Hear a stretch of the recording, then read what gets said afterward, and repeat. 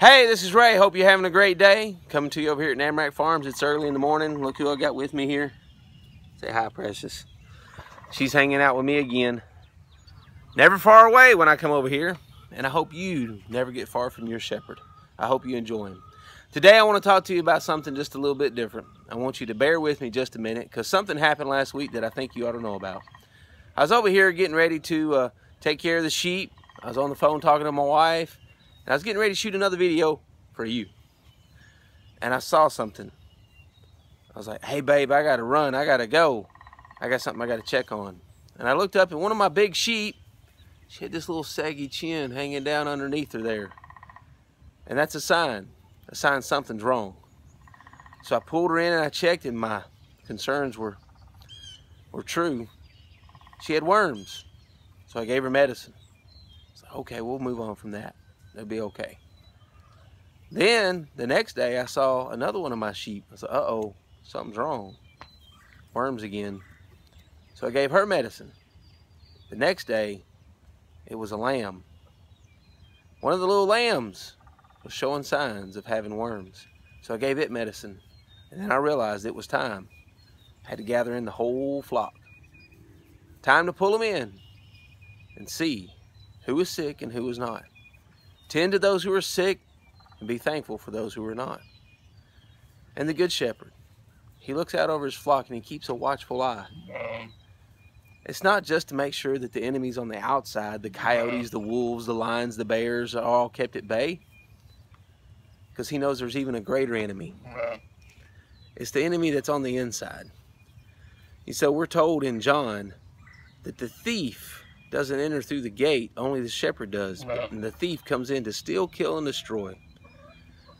We're told about a wolf who comes in and mixes with the flock, only to destroy it. We're told about a raging and roaring lion, but we're also told about the worms. And the worms can be the most devastating to any and all flock because they come in through the seeds of doubt, discouragement, gossip, negativity. And those little seeds of bitterness plant deep in a soul and they hide them because sheep, I promise you, the last thing a sheep wants you to know is that it's sick. One of the first lessons I learned from the other shepherd was, hey Ray, sheep will never let you know they're sick till they're almost dead. And that's the truth. I've learned that lesson for 4 years in a row. I've watched sheep one day just look like they're healthy as a horse and the next day they're laying in the field, dead as a doornail. And so the enemy knows, hey, I could come in raging like a lion and I may get one. I could come in howling like a wolf, I may get two. But if I sneak in the back door and I sit inside the flock and I bury in these seeds of discord and disunity, I could take out the whole flock.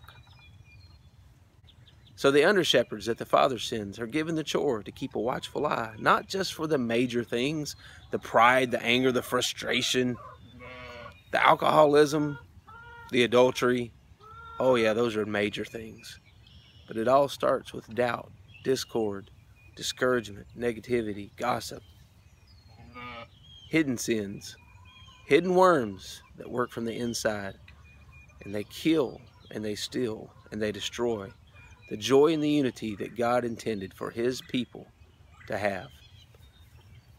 So remember, if God is giving you any lambs to watch, whether you're standing in a pulpit or sitting at your house with your children, don't be so busy that you miss out on the signs of the worms as they come in. I recently had a shepherd tell me, oh man, I got to get my sermon ready. Hey Ray, I gotta get the worship service ready. Ray, I gotta get my Sunday school lesson ready. Hey Ray, we have to get our Bible study lessons ready. I don't have time to deal with that. I don't have time to sit and talk. I don't have time to look for the worms. I'm too busy watching out for the lions. Let the Good Shepherd speak to you today and go enjoy the shepherd and sit at his feet. I'll see you soon.